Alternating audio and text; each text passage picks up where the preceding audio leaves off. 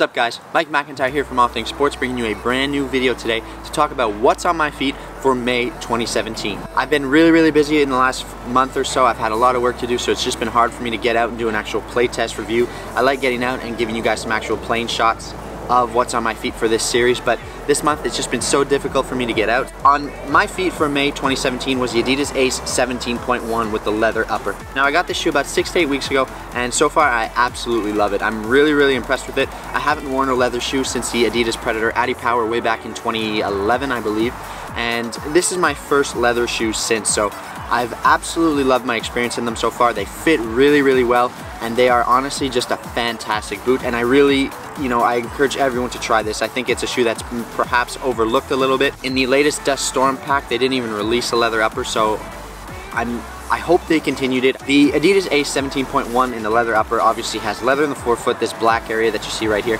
is all kangaroo leather.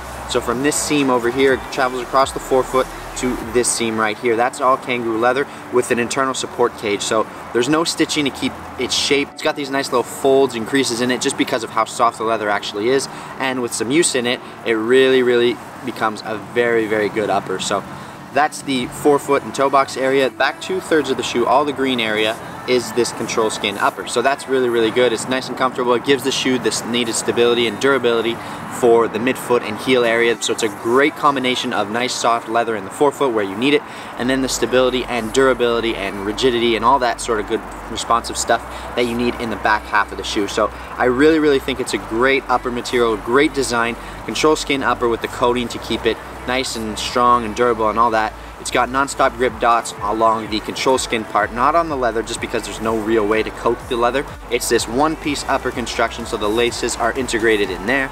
I really like the cut of the heel. It's got this S curve right here, and it hugs your Achilles tendon really nicely. The height is perfect. I like this tech fit system they have to sort of just wrap your foot and keep it in place. The inside of the shoe back here has got this very nice suede material. The sole plate is nothing new to Adidas lovers. We have an external heel counter right here. We've got the same sprint frame that we all know and love. It's got rigidity bars right here through the midfoot just to give you that needed stability. You have conical studs throughout the entire sole plate, 4 in the heel, 3 along the outside, 3 along the inside, and 1 pivot stud in there. And this is just a no-nonsense stud pattern. In my opinion, it's the best stud pattern you can get. So it's a fantastic stud pattern. This shoe is really a great package overall. I'm a little bit concerned about durability in a way, how the leather just stays attached to the sole plate right here. There might be some rippage over here, but so far they've held up pretty well. There's a little bit of space here where I can get some turf pellets in just because I play on both, mainly artificial turf and some grass every now and then, but mainly artificial turf.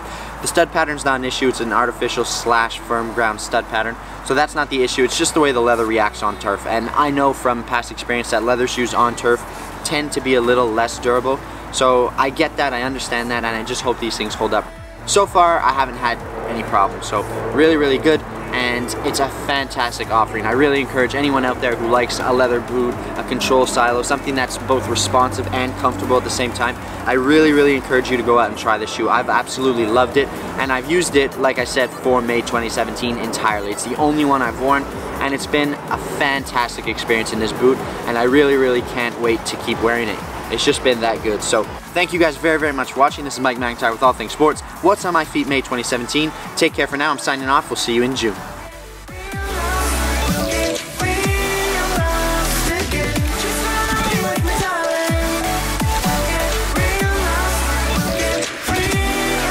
Thank you guys very much for watching this video. I hope you enjoyed it. If so, smash that like button, leave a comment, and consider subscribing for more videos. See you guys next time on All Things Sports by Mike McIntyre.